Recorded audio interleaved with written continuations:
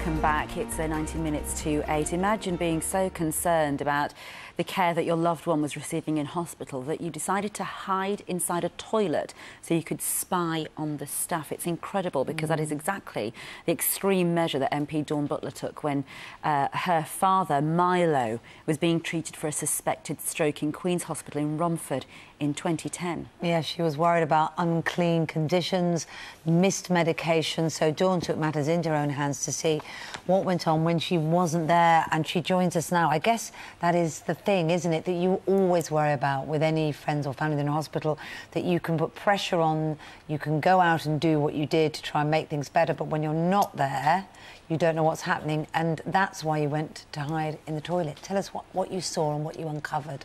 Absolutely. Good morning. Good morning.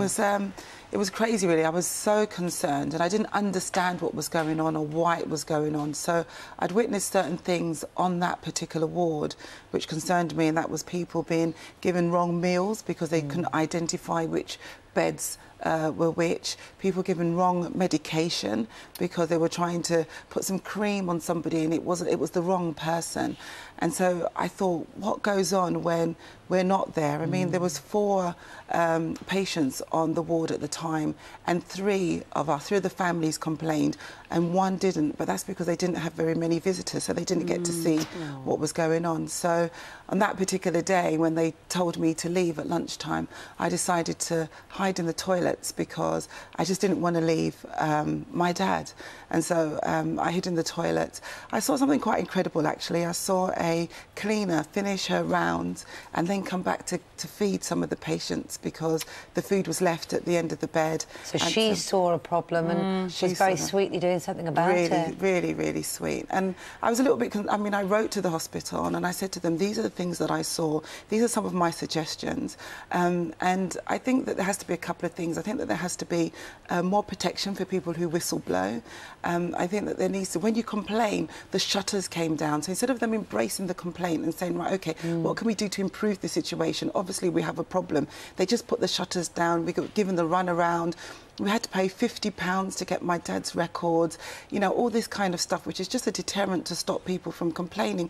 It shouldn't be that way because, you know, you're complaining for a reason, not for the sake of it, because you've got a loved one in hospital. And I suppose that's partly why I'm back as an MP, because I feel that I have to do something about this. I've got a voice. I should use that voice to make sure that no other family has to go through what my family went through. Well, let's just get a brief word from our correspondent Helen Pearson, who is at the Queen's Hospital in Romford, where they've got a statement, haven't they, particularly about Milo's case? Yes, that's right. I mean, we should remember that this happened back in 2010, and since then, 16 other claims of alleged inadequate care have been made between 2007 and 2013. All but 1 have been settled. But the Trust says that it's absolutely unacceptable that Mr Butler or any other patient suffered poor treatment or harm whilst in their care. They say that there's several new ways of working have been introduced, better investment in nursing and better monitoring of patients. They say they've made huge strides in the past 18 months, which have been recognised by the Care Quality Commission, but they do above all admit that there's still a long way to go. OK, thanks very much, Helen. And, I mean, do you feel that the experience that you had is now something that is getting rarer? I hope so. I hope that's the case. It worries me that so many hospitals are closing. So around North West London, so many hospitals are closing. My local one, Central Middlesex Hospital, closed. And that was a good hospital. It was rated good by CQC. And now, you know, Northwick Park Hospital, which was rated inadequate, people have to travel an hour and a half to get there. So... But I think, I mean, I know that complaints have gone up 80% since 2010, so I don't want it to be the case because I love the NHS, but I think we need more investment in nurses. We need more nurses, that's key. We need matrons on the wards. I think that's key, because one of the wards in Queen's that had a matron, a very, very good matron, that was a well-run ward, and you could see the difference in care and quality.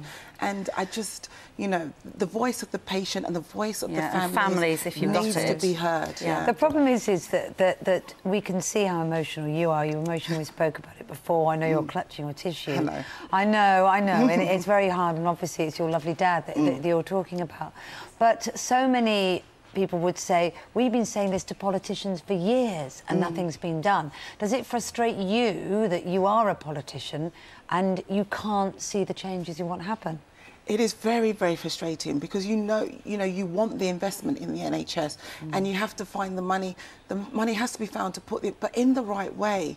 So, and I don't want to politicise it because, the NHS is, it's been around since 1948. It's been used more and more. Yeah. And you were complaining as a daughter, as you said, and not as an MP. You were there as a... Yeah. And I want the money, instead of going into reorganisation and more managers, I want it to go into nurses, first of all, because I think that's key to a well-run hospital and doctors. And I want the hospitals to stop, I want us to stop closing hospitals that are needed. If it's growing, if the demand is growing, then surely why are we limiting the resource for people that need to use the NHS? Well, thanks, Dawn. Thank you so much. Thank you for talking to us this morning. I know it's been difficult. Thank you. Thank you.